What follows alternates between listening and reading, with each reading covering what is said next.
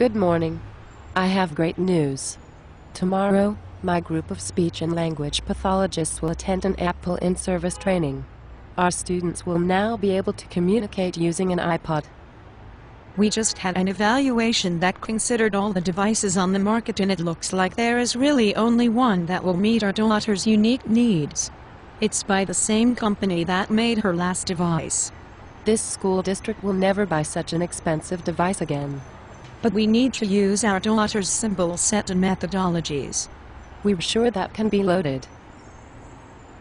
How do you know? We know. We are sure it will meet her needs. Have you ever seen an iPod? No. But we will find out tomorrow from the Apple rep that it will meet her needs. Have you seen the software? No.